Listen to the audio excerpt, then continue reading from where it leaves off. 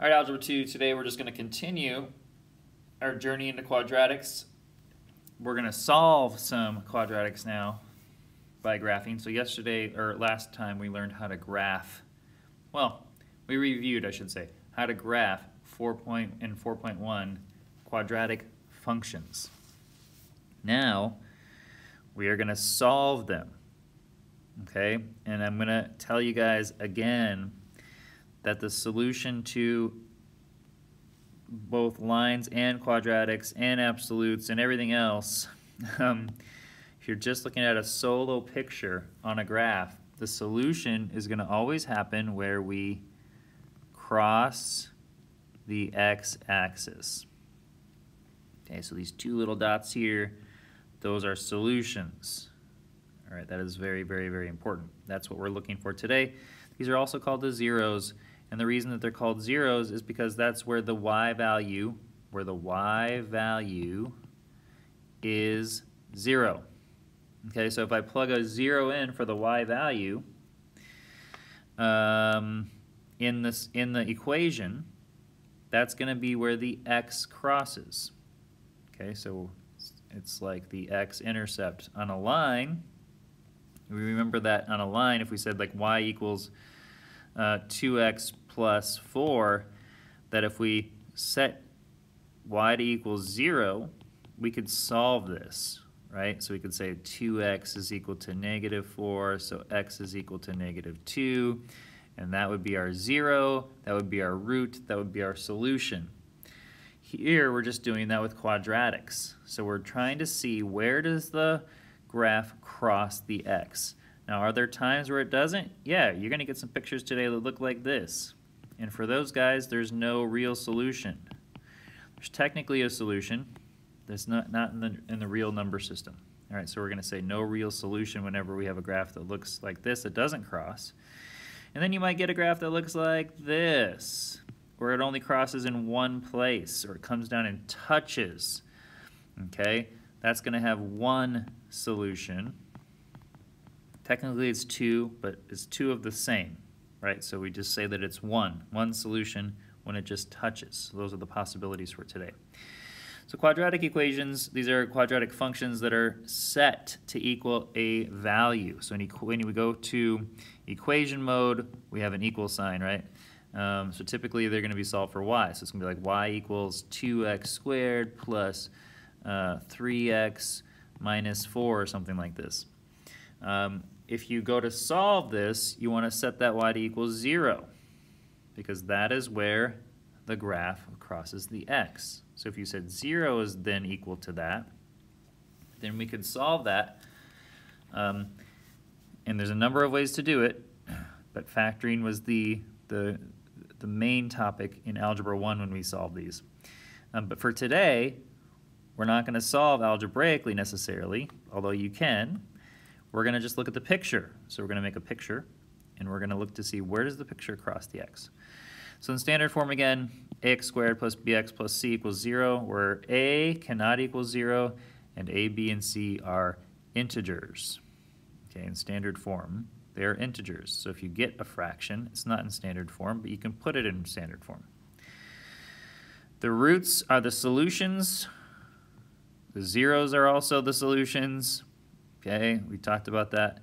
So just a couple of different names there and a couple of different terms for the same thing. Okay, let's get into it. So the first thing that I know, looking at example 1 here, is that I know for a fact if I plug a 0 in for x, my y value would be negative 15. Okay, so that's right down here. Guess this graph is just big enough for this. We'll see if it goes below that, actually. I don't know. So the first thing that I would do if I'm solving this and trying to see where this crosses my x is I want to know where symmetry happens. So let's find out where symmetry happens by plugging in a and b. So x would be equal to negative 2 over 2 times 1, which is equal to negative 1. So at negative 1, we have symmetry. Somewhere in here. So I didn't make my graph quite big enough. Okay, if I plug a negative 1 in to this equation, I would get negative 1 squared plus 2 times negative 1 minus 15 is equal to 0. This is 1 plus, I'm going to say minus there, 1 minus 2 minus 15. 1 minus 2 is negative 1, minus 15 is negative 16. Okay, so again, I wasn't quite big enough on this graph, but it's right in here. We have a vertex. Okay, now what I want to do is I want to know where this approximately crosses x. Okay, so let's just keep cruising to the right of this. And the reason I'm going to choose values to the right of this is because I like positive numbers, and because I can, as long as I keep track that this is at 1, negative 1 here, whatever happens on the right side of this is going to be reflected on the left, so I don't have to figure that out. So let's do that. Let's plug in a couple of values. Perhaps we just, since it's going by 3's, perhaps we just go into 3. So let's try 3. 3 squared plus 2 times 3 minus 15 equals 0. This gives me 9 plus 6 minus 15 equals 0. And I believe that comes out to 0. And so 0, we get 0 for this. Actually, you know what? I'm saying 0, but technically this is y. The y value would be 0 when you plug a 3 in. So at 3, we have 0. That's nice. So that's actually one of our solutions, right? One of our solutions, since it crosses nicely right there, is 3. And without doing any work, really, I can say, oh, this distance to here is 4. So if I go 4 in this direction, we would be at negative 5. So I actually know that the solutions to this would be 3 and negative 5. Okay, those would be the two solutions to this one. And what I could do to check that is I could plug them both back in to make sure that make this statement true, right? So if I plug a negative, well, I already did that, but I plugged a 3 in and I got 0. If I plug a negative 5 in, I would get 25 minus 10, which is 15, minus 15 is 0, right? So both of these check out. Those are my zeros, and that's what they want us to find today in this lesson. So example 1b, if I got something like this, I'd probably put it in standard form. So x squared minus 8x plus 12 equals to 0. Okay, I would find out where my symmetry line is. So I would do negative 8 over 2 times 1, which is equal to 8 over 2, which is equal to 4. So I have symmetry here at 4. All right, if I plug the 4 back in, 4 squared minus 8 times 4 equals, well, let's not do that. Let's do plus 12 equals what? Let's see. That'll give me the y value at 4. So this would be 16 minus 32 plus 12 equals y. 16 minus 32 is negative 16, I believe, plus 12 gives me negative 4. So at 4, I am at negative 4. Okay, there's my vertex, hopefully. This thing is opening up. If I did my math right, that's my vertex. So I know that now I'm going to the right and to the left. This thing will be going up from here. I don't know how wide necessarily, but I kind of have an idea because there's nothing modifying my x squared term. Okay, so let's try another value in here. Let's put in a 6 just to see what happens. That's the next one on my graph to the right. So if I plug a 6 in, I get 6 squared minus 8 times 6 plus 12. This is 36 minus 6 times 8 is 48 plus 12. This gives me negative 12 plus 12. And look at that, we're at a 0. So at 6, we have a 0. That distance from there to there is 2. So if I go 2 in the other direction, I would be at 2. So that's really all I need. And I also know that my intercept happens at 12, right? So that helps me as well. So I get something that looks like this.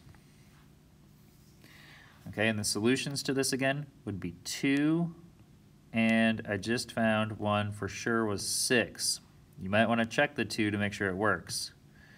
So So when you're doing your homework, you just want to just make sure, plug that 2 back in, make sure that that thing is true, because you might have made a mistake on this one. All right, so anyway, that's 1b. As I've already said, there's different types of solutions. If it comes down and touches the x-axis, you got one solution. If it crosses in 2 places, obviously you have 2, and then there's times where it doesn't cross at all. That would be no real solution. All right, so example 2. Notice they're making this a little more complicated to put this in standard form, but not too bad. We get x squared here. If I move this 8x over, I get plus 8x, and if I move the 11 over, I get plus 16 is equal to 0. Okay, again, I'm going to start with my axis of symmetry. X equals negative b, which is negative 8, over 2 times 1. So my a here is 1, so this becomes negative 4. So at negative 4, I have symmetry. Okay, so I want to start by plugging that in. Okay, so keep this, that's what I'm going to go back into, so simplified form there. So negative 4 squared is 16, plus 8 times negative 4 plus 16 equals y. So at 16 plus 8 times negative 4 is negative 32, so maybe I'll just do minus 32 here, plus 16. Looks like it's going to be negative 16 plus 16, which is equal to 0. So notice this, on my axis of symmetry, if I plug my negative 4 back in, I get this. And this thing is going up from here, so this is going to have one solution because my vertex happens on the axis. Okay, let's choose some nice values to plug in now. If I plug a 0 in, I know that I'll be at 16. So that's like way up here, 10, 12, 14, 16, way up there. All right, and then I can kind of do the same thing on the other side and get the general shape. Okay, so I have one solution, the solution is negative 4. That's example 2. Let's look at another one. So for this guy, let's move everything to the same side here. So on this one we have negative x squared here. I'm going to add 12x to both sides, so plus 12x. I'm going to subtract 48 from both sides, so it would be 12 minus 48, which is going to be negative 36. Okay, so for this one, notice that on 2b that we have a graph that is going to go upside down. So for this one, let's just figure this one out because we have a negative out front. For this one, let's still do negative b over 2a. So it'll be negative 12 over 2 times negative 1, which is what? Negative 12 divided by negative 2 is 6. So at 6 we have symmetry. Okay, if I plug a 6 back in, we have negative 6 squared plus 12 times 6 minus 36. Okay, 6 squared is 36, but it's negative. So we have negative 36 plus 72 minus 36. Okay, if you combine your 36s there, you get negative 72 plus 72, which is equal to 0. So at 6, we're at 0. All right, my intercept here is huge. I'm not going to even plug that in, but we could go back and plug like a 4 in and an 8 in to kind of see what happens here. But all we really care about is the fact that this is going to go down pretty steep, I believe. All we really care about here is the 0, and the 0 in this case is 6, right? It only crosses in one place because the vertex happens on the x-axis. A couple more examples here, guys, and then I'll let you guys go on. So here we go. Example 3 says find 2 real numbers with a sum of 6 and a product of negative 55, or show that no such number exists. So for example 3, what they're trying to get you to do now is they're trying to get you to think about factoring again. So remember that this question that they're asking here comes back when we're going to factor one of these. But let's see if we can find two real numbers with a sum of 6. Product of negative 55. I like to start with the product piece. So what are some numbers that multiply to give us negative 55? So we could say, well, we know a nice easy one would be like 5 and 11, right? 5 times 11 gives me negative 55. I don't know which one would be negative, but if I'm trying to find a sum of 6, I know that I can find a 6 somehow here. If I added 11 and negative 5 together, that would give me 6, and if I multiplied negative 5 by 11, that would give me the negative 55. So those are the two answers that they're looking for, actually. But it may not always be that easy. So for some of these, you may not start with the right thing. This one was easy, but you know, with 24, there's a lot of possibilities of different factors of things that multiply to give you 24, like 2 and 12, right? Like 1 and 24, 3 and 8, 6 and 4. All these combinations are possible, so you have to look at the product well, this would be the product, but you'd have to look at the sum to see which of these two combinations would work. You can turn some of them negative, some of them positive, but this just goes back to how we factor. So example 4 says solve by graphing.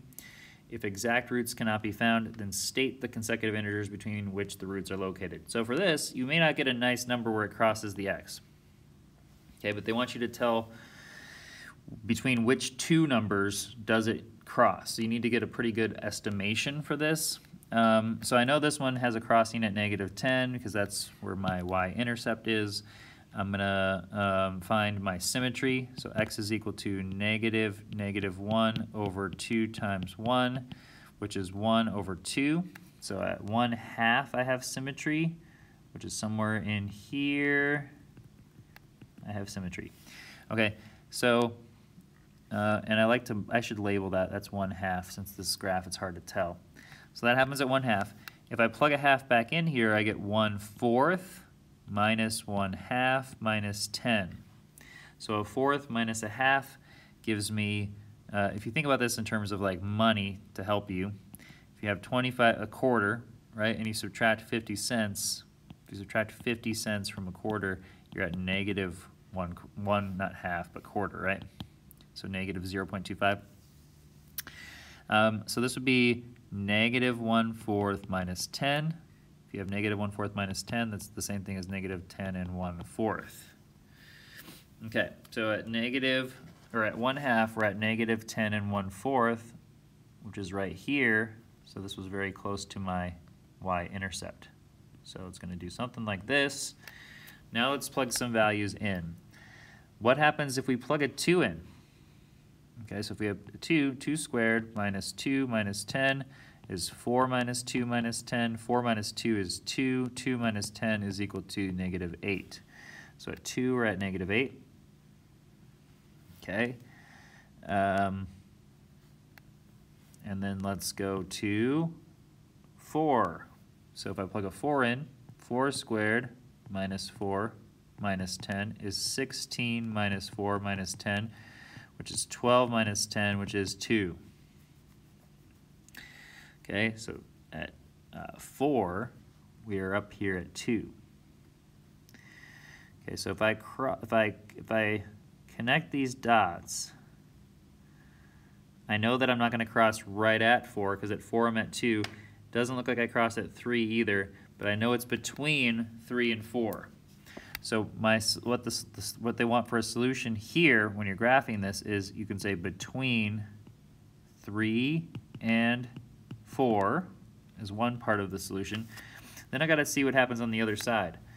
But I know if this is one of my points and this was at 1/2, the distance between 1/2 and 4 is 3.5. So if I go 3.5 the other way, we would also have a point here at negative 3. Right? So if I do that, then I can see that I also have a crossing between negative 3 and negative 2. So I could say between -3, and -2 is my other one. All right, so you're estimating where it crosses, but you got to get the integers correct. So on the test, when you're doing that, get the integers correct. Between which two whole integers does it cross? So it's somewhere between 3 and 4, and somewhere between -3 and -2. The last one, guys, sorry for the long lesson. It says, how long would it take a package tossed from a helicopter to reach the ground if the height was modeled by this guy? So we want to know what t is when h is 0, right? So if I set this to equal 0, the height, h of t is just representing height. We want to know what t is. Okay, so we got this guy going on. So we're going to solve this. So to solve this, how would we solve this? Well, let's find symmetry. If we're going to get a graph of this, let's find symmetry be -48 over 2 times -16, which is equal to, this will be positive 48 over 32. Okay, so if we reduce that, I know that, I believe that 4 goes into both of these. So 4 goes into 48 12 times, and 4 goes into 32 8 times. So I guess something bigger went in, right? So, oh, because 8 went into both. So if I divide this again by 4, I would get 12 divided by 4 is 3, 8 divided by 4 is 2, so I get 3 over 2, which is 1.5. Right, so at 1.5 I have symmetry. I don't really care what the vertex is, but I want to choose things on either side of 1.5. And think about this, the x values here are t, it's values for time, so I don't really care what happens. There's no such thing as negative time. So I want to plug in numbers to the right of 1.5 until I get a 0.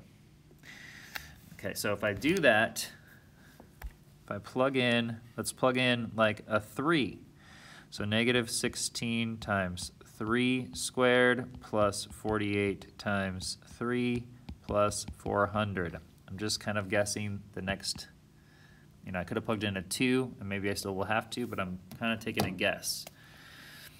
So here, 3 squared is 9. 9 times 16 gives me -144. Okay, 48 times 3 gives me +144, so that goes away. And then we have plus 400. So at 3, I'm at 400. Okay, so I'm still way up here someplace. So let's keep cruising here. What happens? Well, let's see what happens at 2, just for fun. Okay, so if I did -16 times 2 squared plus 48 times 2 plus 400. Okay, I notice that that's going to be a much bigger number, right? Because 2 squared is 4. 4 times 16 is -64. But then we're going to add 48 times 2, which is 96. So we're going to have a positive number plus 400. So 2 is not the right direction to go. So what I'm going to do now is I'm going to go to a bigger time frame. Let's choose 5. So -16 times 5 squared plus 48 times 5 plus 400. And let's just see what that gives me. And again, I'm trying to find out where this crosses, right? Where does it cross? So here we go, it's dropping from a helicopter, so it's coming down, and we just want to see where it crosses. So 5 squared is 25. 25 times 16 gives me -400. 48 times 5 gives me 240 plus 400. So notice these cancel, and now I'm at 240 feet after 5 seconds. Okay, so it's going to be a little bit longer than 5 seconds. Let's go to 1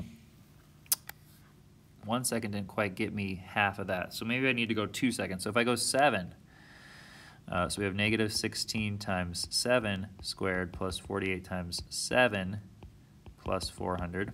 Let's see what the height would be then. So after 7 seconds, where would we be at? So 7 squared is 49. 49 times 16 gives me 49 times 16 gives me 784 negative. 48 times 7 gives me plus 336 plus 400. Okay, so we get negative 784 plus 736. Now we're in the negative, right? So 784 minus negative 784 plus 736 gives me, sorry, give me a second, negative 48, right? So I don't know why I circled that, don't circle that. So negative 48, that means that the package has now gone 48 feet below the earth, so it fell into a cave. So we don't want that. And I know that 5 was much too small. And I think that if I plug a 6 in, I'm going to get something that's still above 0. So let's try it. Negative 16 times 6 squared plus 48 times 6 plus 400.